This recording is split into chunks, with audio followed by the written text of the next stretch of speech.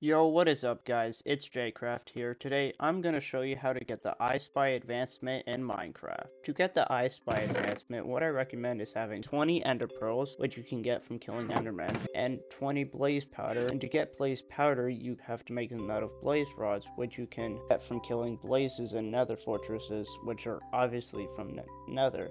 And to craft eyes of enders, you have to do it like that, and like that.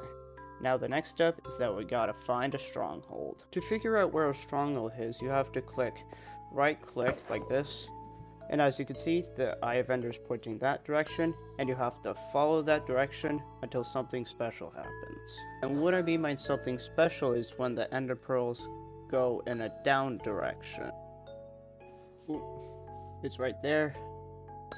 Now I know where the stronghold is. Good. Okay. Now we know where to go. Now the next step to getting this advancement is dig down until you find the stronghold. Alright, there we have it. Just like that, we got the advancement. And that's how to get the I Spy advancement in Minecraft. If you've enjoyed this video, please leave a like, subscribe to the channel, and I'm out.